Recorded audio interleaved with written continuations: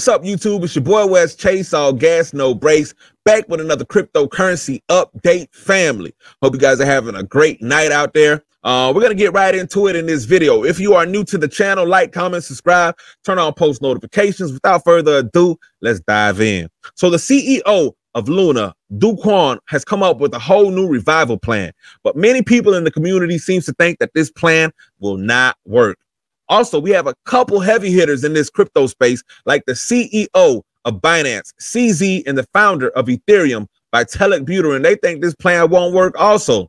But the funny thing is, a similar situation happened to Ethereum back in 2016, where Ethereum had to also go ahead and create Ethereum Classic. But Ethereum did end up bouncing back, hence the reason they are the #2 crypto in the world next to Bitcoin. So I say that to say this: you never know what can happen. Do Kwon just might have the right plan to work and bounce back, but I think it's going to take a lot longer than we all expect, being there's about 6.2 trillion in total circulating supply. That's a lot, you know, when just a couple weeks ago we were sitting at 340 million. You know, we simply got to find a better way to start these massive burns.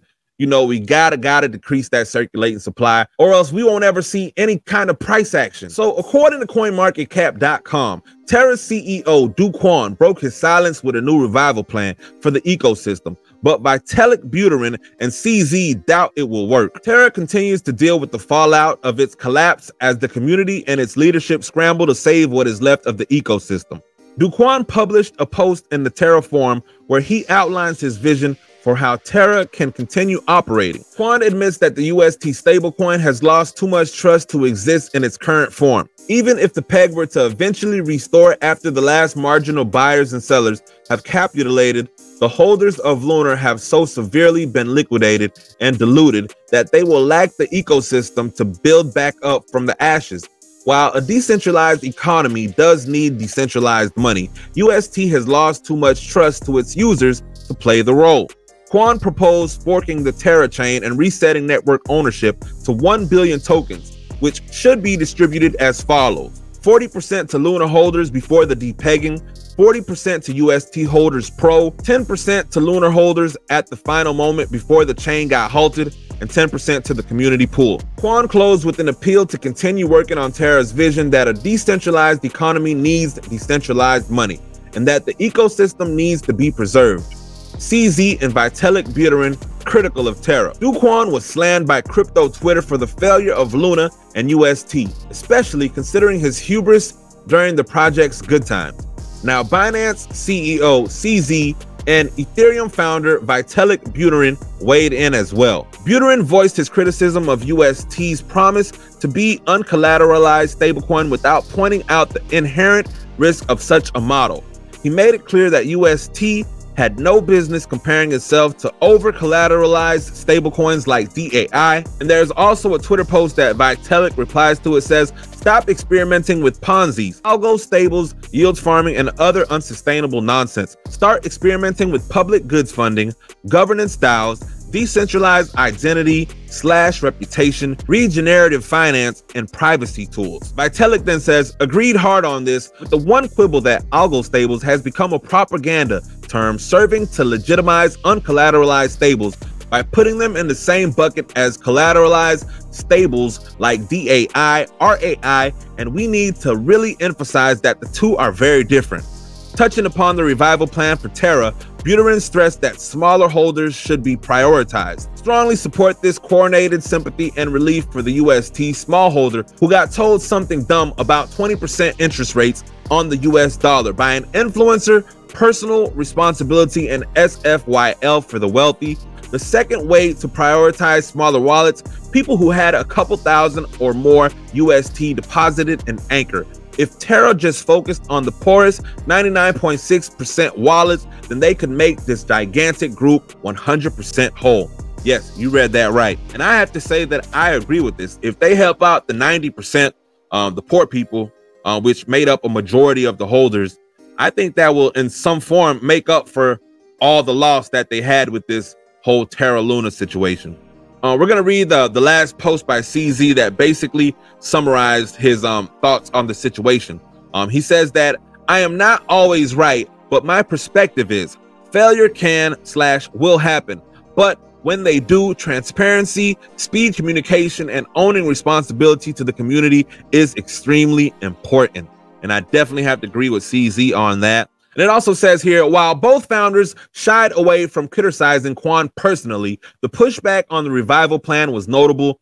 It remains to be seen whether this will spark adjustments or even a reaction from the controversial Terra CEO. Now, currently Luna sits at about 3-0-1881, and we're down about 5% over the last 24 hours, down 100% over the last week. This chart looks absolutely terrible, if you ask me. Now, is there hope for Luna? There might be hope, but just looking at this chart, it kind of looks like there is no hope. But at the end of the day, you got to keep good faith. I truly believe that this might actually have a chance. Because take a look at this. Being that we're kind of much degents in this cryptocurrency space, you know, we deal with meme coins a lot, you know, and Luna is kind of like a big meme coin at the end of the day. Only difference is it's easier to access. You know, a lot of people are not familiar with Uniswap, but when you have a token like Terra Luna, who's on all major centralized exchanges and real easy to access, you can just buy it just like that, you know, on trustworthy centralized apps. You know, it gives the public an easier chance to get this product. Now, will this thing take off? Only time will tell. Will it tank? Only time will tell. But you got to take this with a grain of salt.